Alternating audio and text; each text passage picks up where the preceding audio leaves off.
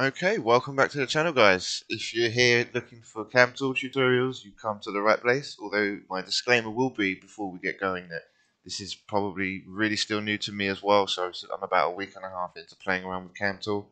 I think I've got it figured out, but we'll see in the upcoming videos. So today's video is going to focus around making edits with a track that has no track positioning.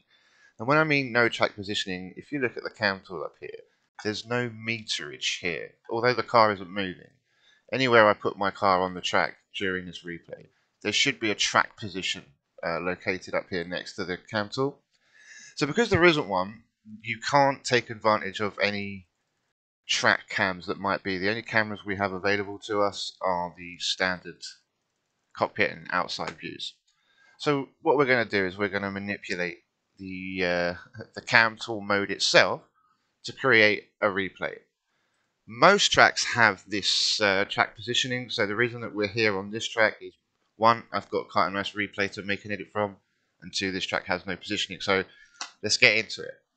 First thing we want to do, obviously, is find your start position on the replay. In this case, we're down here, and we're going to be following SirFalk up the hill in the Drift Time Volvo 740, which is a work in progress, so it's not released yet, guys, so you can't currently have it, unfortunately. But it is coming soon, so definitely excited for that, and keep your eye on the Drift Time Discord. I will put a link to that in the description below. So we're going to set the stop position of the replay here. So what we can do is if we click that and then just hit stop, it takes us back to the buffer on this side. So for all intents and purposes, it's only going to be useful for the first couple corners because we have no positioning, so we're going to manipulate what we can do here. All right, let's do this. So we're going to activate free cam, and that's going to give us control of the camera, and we're going to use our arrow keys to do that. Now, free cam, if you hold shift, you can slow the camera down, but for this replay, it's not important. We're just going to use it as is because we're going to fix it into a position and then activate the camera to follow the car around. So what are we going to do here? I can't tell you how to set your cameras or position your cameras. That's entirely up to you. The way I did it when I did it the first time was I just put the camera in a position where it would see the car for the longest time. So, position it kind of here and then press play and you'll see the car come by. But what you can do, anywhere you position the camera, as soon as you turn on the cam tool, it will focus on the car. So if I look away and then turn it on, it will always track the car. So let's just hit play. Hopefully we've not got too long to wait for them to move. I'll just fast forward. Alright, so they're coming.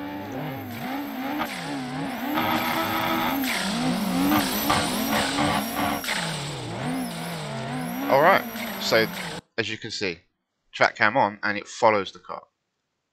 So we'll just wait for them to stop. We'll pause that. Good.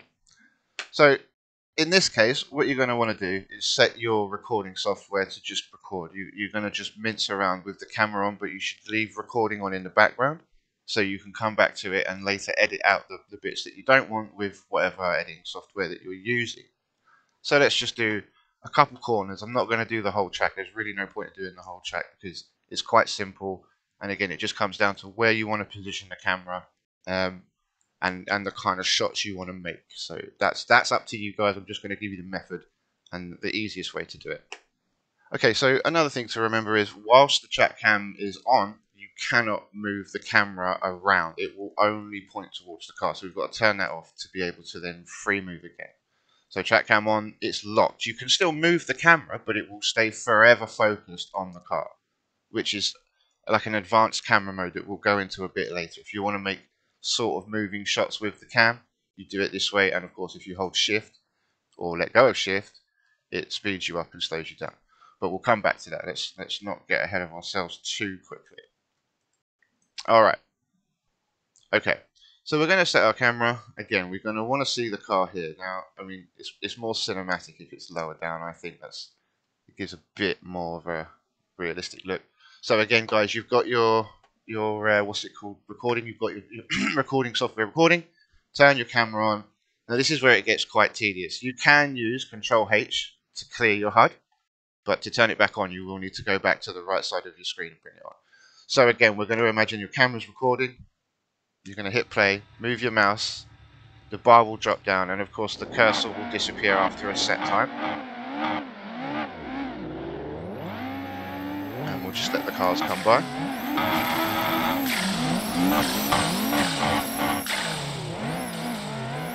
Okay. So it's important to let the cars just go a little bit past where you want them to be. As soon as they come out of view, that image, that kind of scene is finished. But just let them go a little bit further around. So you've done that, then what we're going to need to do is bring up Camtool, unactivate it, move round. So the cars are in a position where you can see them just from the last corner. So again, let's move round to here now. And again, guys, it's your positioning on the cameras. You can pop them wherever you like. If you want to, you know, put it up high, download on the inside apex, on the outside apex, it's entirely up to you. This is just the method. So again, we're going to turn our camera on and we're going to rewind a little this time because we need a little bit of time for this bar to drop down out of the way once we hit play. So again, Control H to get rid of the cam tool, get rid of the bar.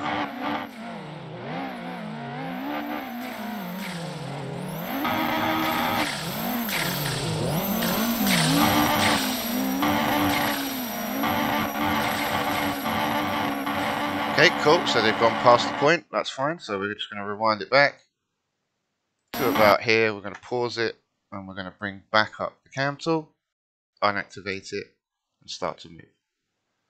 So, a nice long road here, we'll move right up here, so hopefully we can see the corner there. Oh, hello, what am I doing? And the cars there, so corner and cars, that's lovely, so we should be able to get like a nice long shot. So again, remember to rewind them back past a little. Lovely, that'll do. We'll hit pause. We'll activate the camera again. Now, of course, the camera is always going to look at the car. So for the first part of this clip, you're just going to get some bush. So again, Control H, hit play, get rid of your mouse.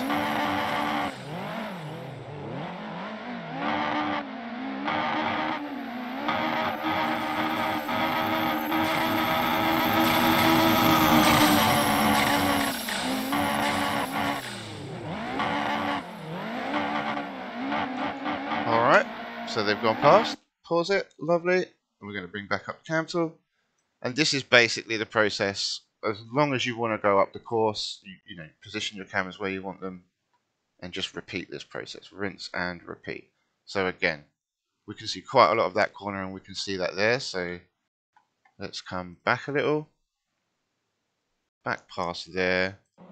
So remember, you're going to edit out all of the bits you don't need. So if they take, you know, 10 seconds to come into shot, that doesn't matter because you're just going to chop that out when you edit it anyway. So Control H, get rid of the thing.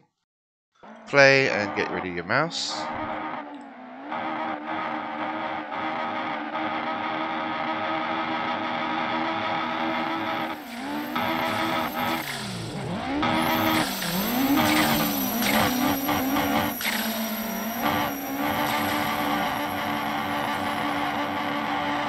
Cool, so they're out of shot. Let's just pause that. And we'll come back slightly. Okay, good. So, again, bring up the cam tool. And we're going to unactivate it. And we're going to move. So this is going to be the last corner I'll do. Because, you know, this will be a really boring replay otherwise. But hopefully you can see the sort of the idea. Like I said, if you want to position your camera somewhere else, you absolutely can do. Let's just, as an example, pop it up here. I'm not going to get into FOV. Like, you can obviously figure that out yourself. If you want to zoom in, you can bring the FOV down. But it's probably a good idea just to leave it, or set it and leave it as one FOV throughout your whole replay. Because it can get quite annoying when the camera jerks in and out when the FOV changes from camera to camera. So, just for this video, we're going to leave them as is. So again, with the camera being up here, we have a position where we can hide the cars and start the shot from. But again, we'll just go slightly further back. And again, you're recording. So Control H, get rid of the mouse.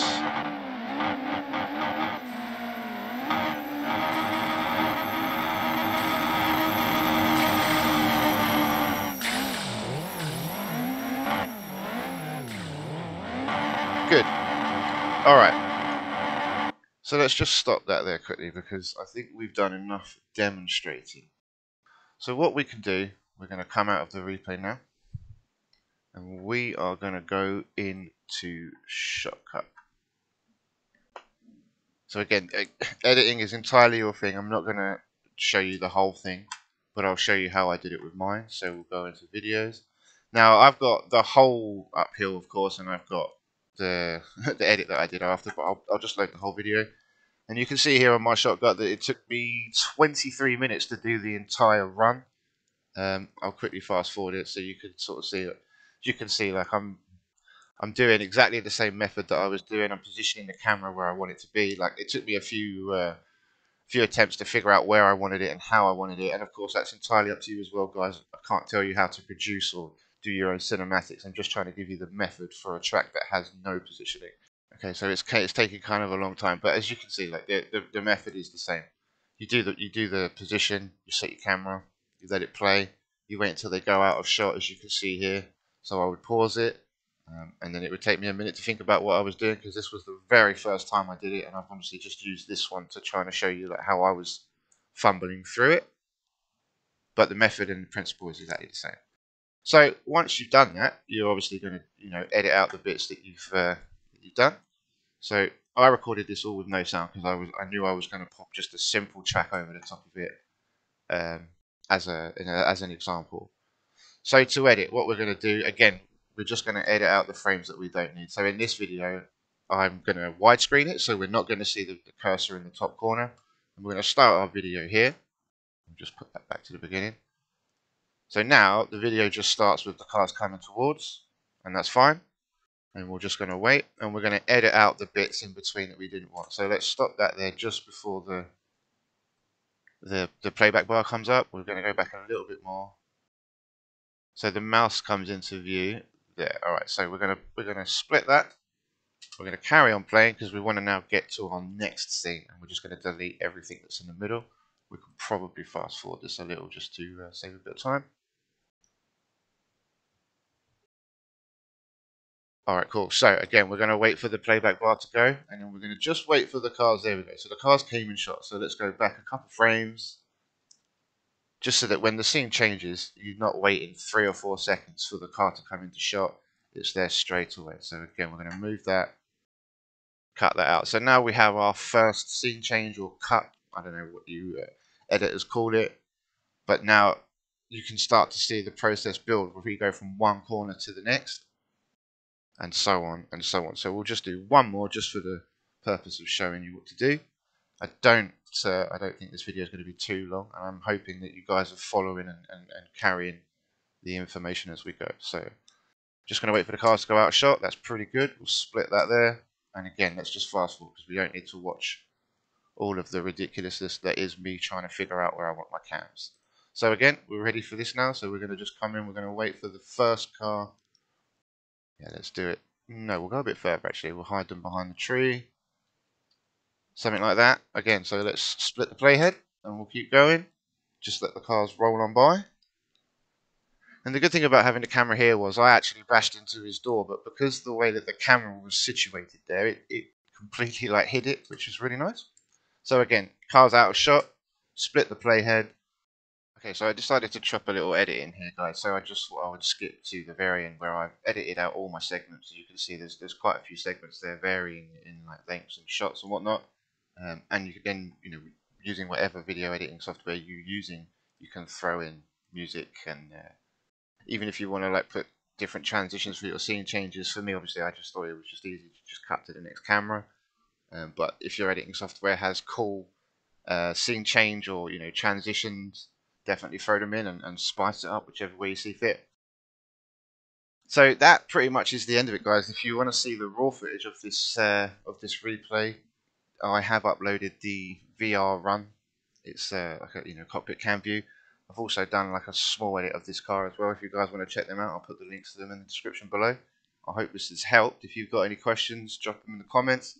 If it's been helpful, drop a like for me. Would be really appreciated. If it's not helpful, if you think I'm talking out of my backside, drop a dislike. I'm happy to help. Any questions, if you've got any, just drop them in the comments and I'll get back to you. Thanks, guys. Good luck and have fun.